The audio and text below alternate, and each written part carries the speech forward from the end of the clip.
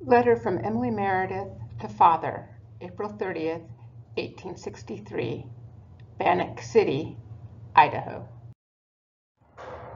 Dear Father, I have felt so uncertain about the reception of the various letters I have written home since my arrival here that I have thought when I had a good opportunity I would write you a kind of abbreviated history of my wanderings since I left Bridger, at which point I know you heard from us. Such an opportunity seems to be presented, for Dr. Hoyt proposes leaving here for Minnesota. He may never reach there, but as he will probably travel in a large company, I consider him a safer carrier than the express. I think it was on the 6th of September we arrived here, and for more than a month after that, no one felt certain enough that they could remain here to build.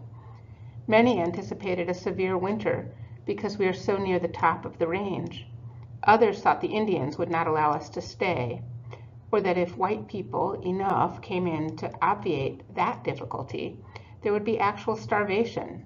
Some thought the mines themselves would be exhausted in 2 or 3 months, or at best it would be impossible to work them any longer than that, until quite late in the spring.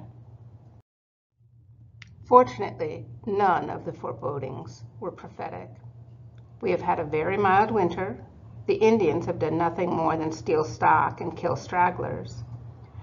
There's been plenty of provisions at prices which, although exorbitant, everyone has been able to pay.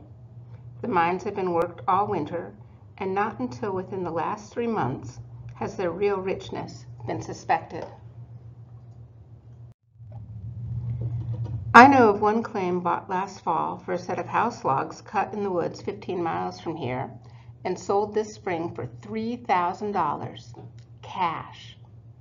Claims which could have been had for the taking when we came in, and which could have been purchased last winter for $100 or $200, now rate from $1,500 to $2,000.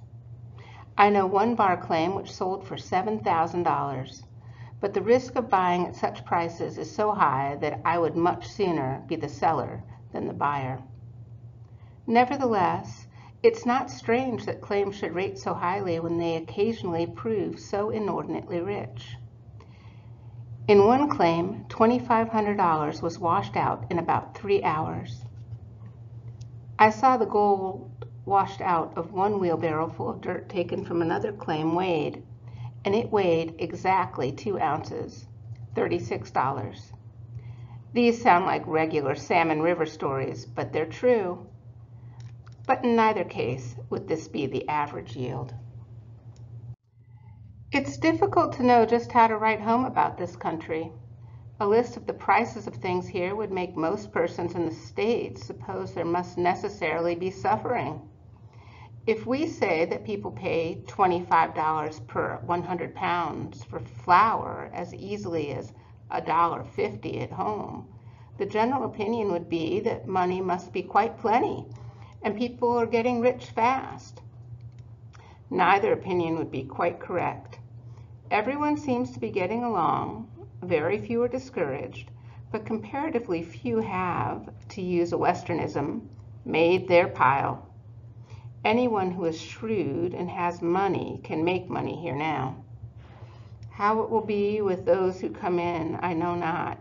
Unless there are other mines struck, they will have but a poor chance, but in all probability there will be other mines struck.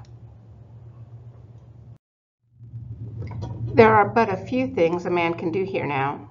Freighting, teaming, and ranching are profitable but risky on account of the Indians.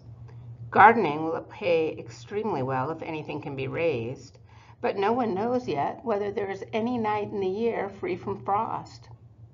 There were heavy frosts in August when the mines were first found.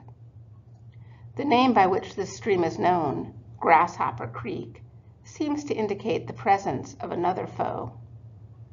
Mining does very well for those who have claims, but if I had $1,000 or $2,000 spare cash, I should not like to put it in the ground for fear it might prove, as you say, a permanent investment.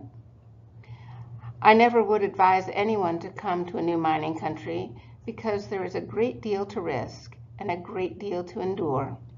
Nevertheless, many persons undoubtedly will come here this summer and make more than they could in years at home. And they ought to.